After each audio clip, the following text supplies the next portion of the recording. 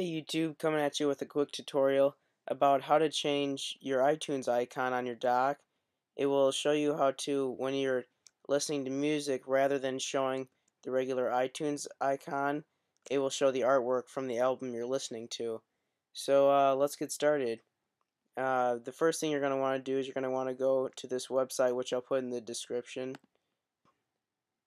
And so once you get to this website, it's going to say DocArt 2.1. You just want to go and press download. And so once you press download, this screen will come up. It will show up in your download box, and you're going to want to press this little spotlight button. And what that will do is that will open it up to here. And so I have the file right here, so I'll just double click, go in, and the important one you're going to want is DocArt bundle. And so we're just going to click on it so it's highlighted. Going to go to edit and then copy it because we're going to need it later.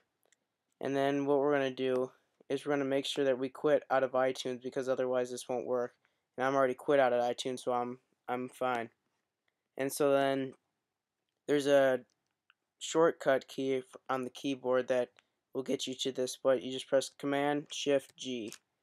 And I already have it in here, but as you can see on the sticky note here, this is what you're going to have to put in here. I'll put it in the description, and you have to go to this file for it to work and go. And I already have it in here, but what you're going to want to do is press edit and paste item so that it goes in there, and then double click on it so that it opens, and it should automatically open your iTunes, but I just clicked out of it. So then click out of this and to reopen my iTunes and then start playing a song. And then as you can see down here in my dock that it now uses the album artwork to show what song is being played or what album's being played, and so then you can see that rather than the iTunes icon. So that's it. Thanks for watching.